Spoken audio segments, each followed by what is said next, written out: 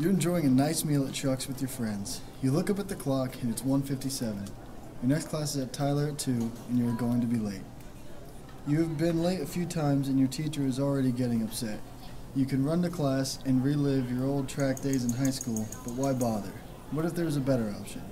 How can we fix this problem of faster transportation around campus?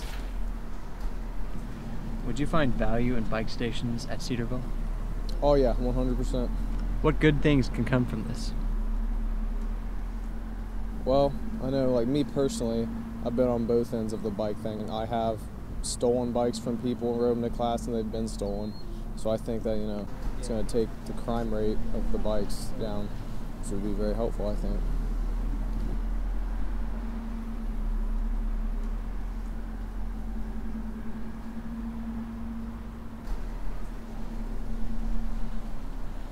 Yes. The weather here sucks sometimes, so it's either really cold or rainy or snowy or windy. So you'd be able to get to classes faster, and you could sleep in later in the mornings by at least 2 or 3 minutes. Yeah. You're welcome. So our vision is bike stations at every building around campus.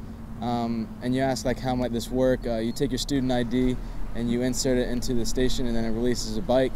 And then once you get that bike, you can take it around campus.